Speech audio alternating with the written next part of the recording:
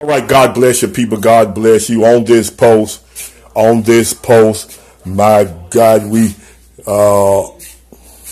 dealing with backsliders, and we gave the scripture in the book of Jeremiah, hallelujah, where there was a call on the prophet for the people to return to God.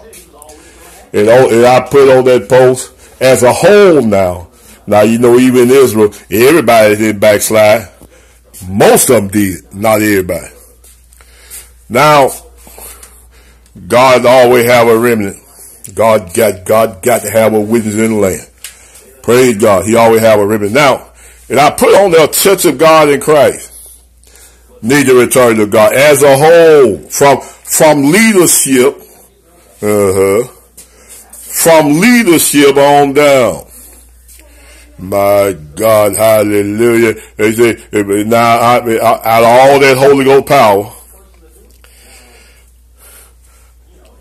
supposed Holy Ghost power, bishops and apostles and all that kind of thing, hallelujah, gospel preacher, none will tell them what they need to do. It's some in the organization that will. Let's get that clear. There's a first order, return to God, all that false prophet you got coming up in there. Hallelujah. Playing money games, all of your churches, sow seeds for miracle and all that. You need to return to God. All right. Also, apostolic faith. I know your history. G.T. Haywood was deceived. G.T. Haywood was deceived. I believe the fellow named that deceived him was Ewert. Ewert. He had G.T. to lead the Bible to come to a mystery. That Jesus and God is one. And Jesus is God. It all been deceived ever since. So apostolic faith, you need to come back to God.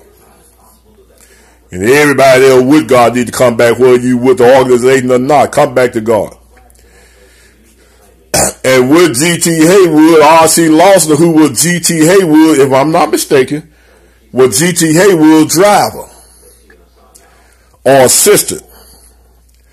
Praise God. Then from R.C. Lawson, you came Bishop S.C. Johnson and all the rest of them. You're apostolic, you need to come back. G.T. Haywood was deceived. And y'all still following the same lie. All right, that's enough.